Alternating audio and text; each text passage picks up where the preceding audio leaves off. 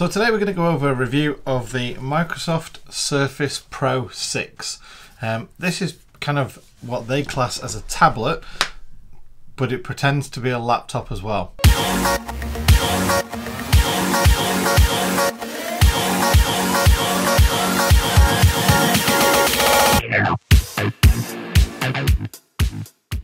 So the spec of this one that they've sent over for review is an i7 processor with 8 gig of RAM and 256 SSD running Windows 10 Pro. So it's a full version of Windows 10, just like you'd have on your desktop PC or your laptop, and therefore you can load up all your applications. So for example, I've got my full suite of Adobe software on there. So it is laptop size, but it's a tablet. So you've got USB 3 on there and micro display on the side there, power button and the volume buttons on the top there, and on the bottom is its multi-connector. So you can see the little card slot inside there, and in there you can put a trans flash or micro SD up to 256 gig, so that allows you to expand the onboard storage. So it's got its own little special charging dock at the side there, which is kind of magnetized, and on the top corner, sort of on the adjacent corner to the power button and the volume rocker, is actually one of those weird things, a headphone port. Who would have thought it? So the trick up the sleeve of this one is that the back folds out like that, allowing you to put it down and it stands on its own. You can then get the stylus pen to actually use it and type away. So I want to rest my hand on there and I want to use it like that, but I can't. Obviously it's touch screen, so when I press the button I have to make sure that my hand doesn't touch anywhere as I'm pressing the button, because I have to bring my hand really down to the bottom of the pen to use it that way. As a right click on a mouse, it's not very good either at that one. As you press it, you move it. So it doesn't really work that well. It's magnetized, so essentially you just drop it on the side there and it finds its own place. What I've found is as you open the back there, sometimes you can flick it off like that.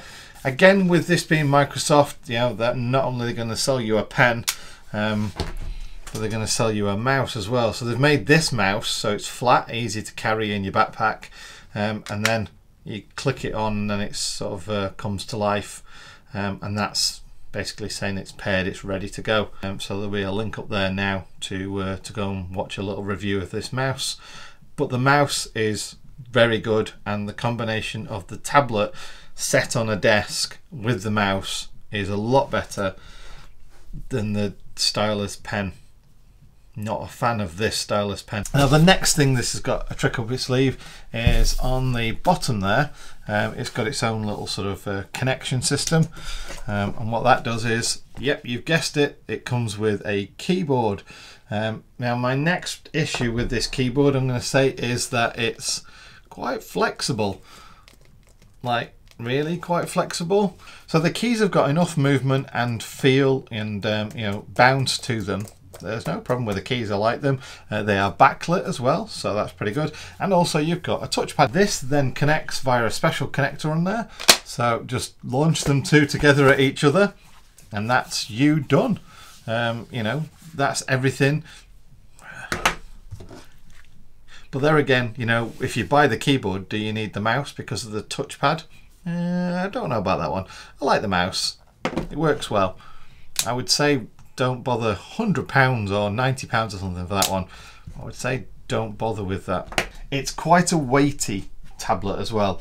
It's probably double the weight of an iPad, the average iPad. And then obviously you've got to hold it in a certain way that you're not touching the touch screen to then work out what you're doing with it. And it does get a bit weighty in your hand. And the chins are quite small, top and bottom, left and right, whichever way you do it. And that makes it more difficult to hold it with the weight of it as well, without it getting sort of quite painful for one hand to hold it like that, without actually touching the screen. So that's the negative side of that one. In that mode, that's your laptop mode. Obviously you're using this bit as the stand at the back, which you can angle to whatever angle you want. And then obviously you fold the keyboard out to start typing. Now, like I say, my issue with that is that doesn't always support. If you look at that now, then that's just going to flip over, and there's no weight in here whatsoever to hold it down. So this for me is the way that, you know, the laptop works best. It's the way we all know laptops work, that you put this on your knee and then this bit supports the screen angle. This for me falls over. It isn't a laptop. The keyboard doesn't weight the screen down.